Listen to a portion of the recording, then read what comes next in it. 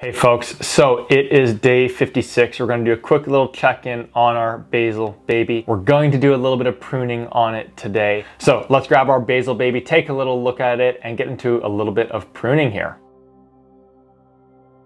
So as we can see, I've got the basil baby right here, and it's continuing to look nice and strong. And what we know is that it's still a little bit too cold for it to be moving outside, to be starting the hardening off process to ultimately transplant it into its forever home. So a big part of right now and what we're doing with our basil baby is just patience, patience, patience. But what we can also see on this baby is that for myself, it's starting to grow a little bit tall here on this particular plant. And same with this one here, it's getting a little bit long.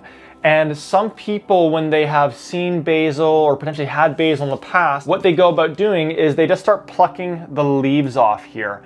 And I really encourage you to take a different approach to this and to not just be plucking the leaves, but rather to be pruning the plant and using that as your way to go about getting the leaves. The reason why I believe you should be doing this is because each time that you prune it, when you prune it in the right place, it is going to get bushier and bushier, and you're going to end up with a much larger plant with significantly more leaves on it. So what I want to do now is I want to walk you through what to look for on the plant so that you know where to be pruning it and how to go about pruning it. So let's go ahead and let's take a look at this plant here. And when I look at this one kind of longer stem here, what we can see is that we've got the main stem going along, and then we've got this little node here where there's a big leaf and two smaller leaves in between here.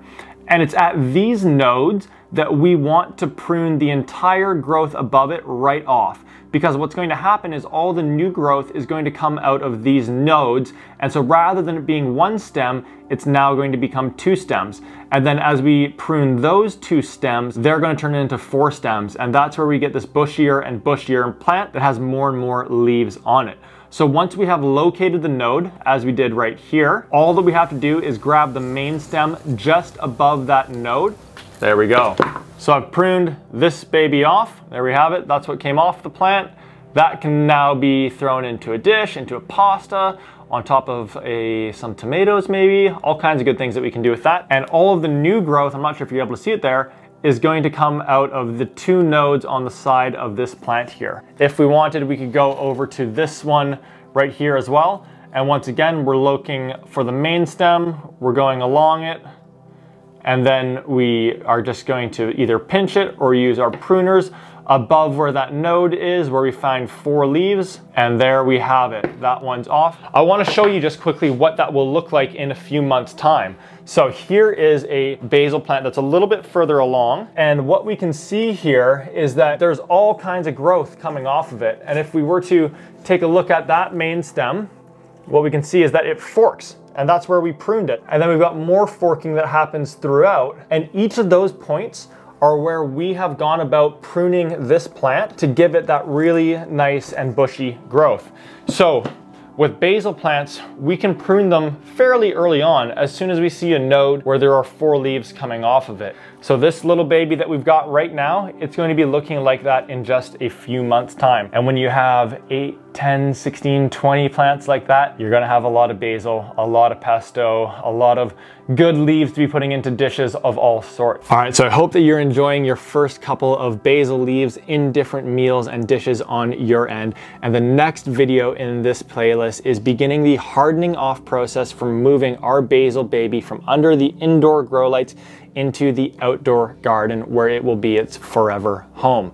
And so this is something that could happen at different times for us depending on when you started your seeds and how warm it is on your end. So you might be hardening things off around day 30, you might be hardening things off around day 80.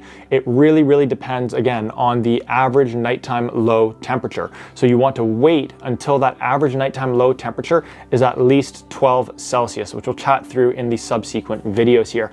Once that happens, then you'll begin that hardening off process. So if you're in and around there, then I really encourage you to check out the next video on how to begin the hardening off process for your basil babies to ensure that they successfully move into their garden and where they're going to be growing for the rest of the season. So it's everything for right now, but if you have any questions, please do leave those down in the comments because I will get an answer to you and help you grow amazing basil this season.